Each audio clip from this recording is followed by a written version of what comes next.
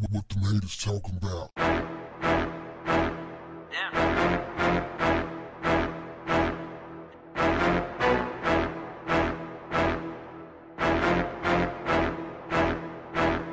What's up, family?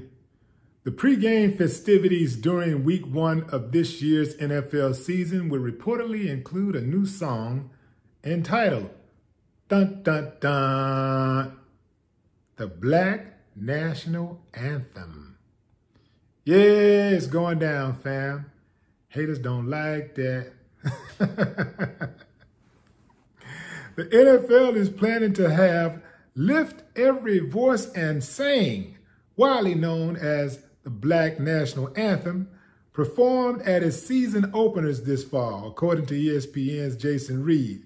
The song will reportedly be played before the Star-Spangled Banner.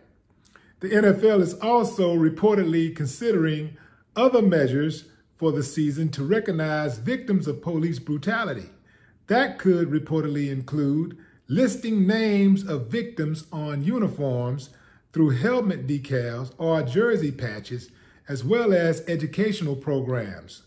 All of this comes after a notable shift in the NFL's approach to racial inequality. NFL Commissioner Roger Goodell made headlines when he stated Black Lives Matter and conceded the league was wrong for not listening to past players' protests, a statement that came in response to a public demand from many of the league's black stars. But don't get your hopes up too fast, fam. Much still remains to be done if the NFL is serious about change. Colin Kaepernick is still not signed, though Roger Goodell says that he is encouraging teams to get him signed. Now, several players, including Adrian Peterson, Baker Mayfield, and Kyler Murray, have already signaled they will still protest during the playing of the national anthem. Right on. The National Women's Soccer League changed its policy to allow players to remain in the locker room while the song is played. Major League Soccer said it will take a different route by simply not playing the anthem, citing the lack of fans in the stands. MLB and the NBA have yet to announce if they would do anything differently with the anthem when they return to action. As you know, a lot of these teams and even companies are trying to appear to be compassionate, but it's more like politically correct, right? It's a PR stunt, fam. That's all it is. And this in the wake of national protests, international protests, after George Floyd was murdered by the police. I don't think this is something that's sustainable. I think that, first and foremost, if the NFL was really serious, they wouldn't play Lift Every Voice and Sing just on the season opening, you know, just for the season opener. You know, they would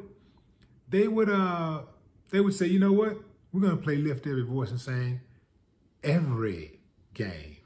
And not just that, they would get rid of that racist ass Star-Spangled Banner. And not just that, they would hire more black coaches, head coaches and assistant coaches. And not just that, they would allow the opportunity for more black ownership, because you know there have been many times when blacks have tried to get in on that ownership position and they freeze them out. All the black players got to do is come together. Man, we want in. We want in. We want a piece of this ownership.